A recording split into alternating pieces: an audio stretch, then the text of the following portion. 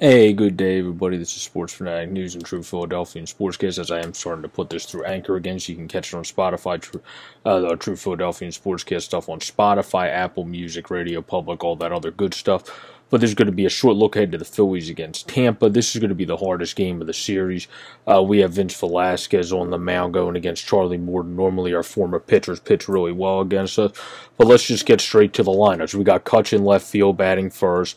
Bohm in or at third base, batting second. Harper is DHing tonight, hitting third to give him some rest from playing the field. And then we got Real Muto batting fourth at first base. Diddy Gregorius batting fifth at shortstop.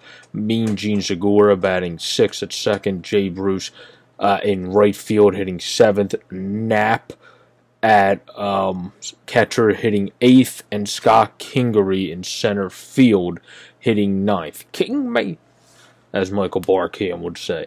And then we have Joey Wendell hitting first at second for Tampa.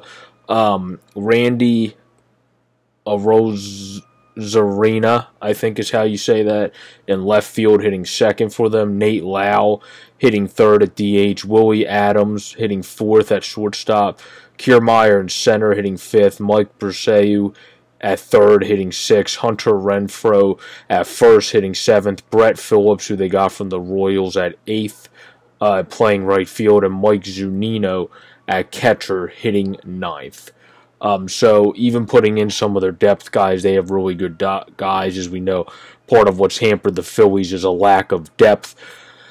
Key players for this game are going to have to be, of course, Bohm continuing to do his thing and staple himself right there with Jake Cronenworth as a potential Rookie of the Year. Harper also needs to stay hot. He looked better in the last game of the series after not looking so good, but admitting that the only time his back really bothers him is check swings, so hopefully he can get going.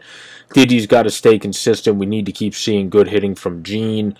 And then it would be nice if Kutch got back to going to where he was going, and we got Bruce to see that power swing. He's one of the better hitters in the league, like Corey Seidman always tends to bring up with in terms of at-bats per home run, but he hasn't been on point yet since coming back from injury. And we need Kingery to get going big time too, as well as a Hazley or a Quinn. We need someone of that grouping of three to really get going. But this has just been a quick look at it. I'm going to start making these shorter to see if people like them within 3 to 5 minutes. My stars of the game tonight are going to be Alec Bohm. I believe he's going to have a big game. I believe JT's going to have a big game at first, and I believe Didi's going to have a big game. So those would be my stars of the game. I also think Knapp's going to call a good game and get a couple hits like he usually does. So those are my stars of the game.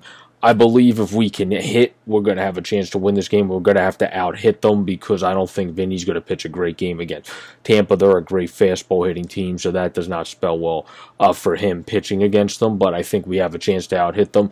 But this has been Sports Fanatic News and True Philadelphian Sportscast. This has been Joey's look ahead to Phillies and Tampa Game 1 of a pivotal playoff-level series as the Phillies look to somehow find their way to get into the postseason after kind of screwing up this month and finding their ways on the outside looking in at this point. So have a great, safe, and pleasant night, everybody. Go Phillies. Please ring that bell, and let's get going, and let's win 3 in a row, 4 total in a row, but 3 in a row against a very good team in Tampa Bay and try to get into that postseason and cross our fingers all the other things we need to happen.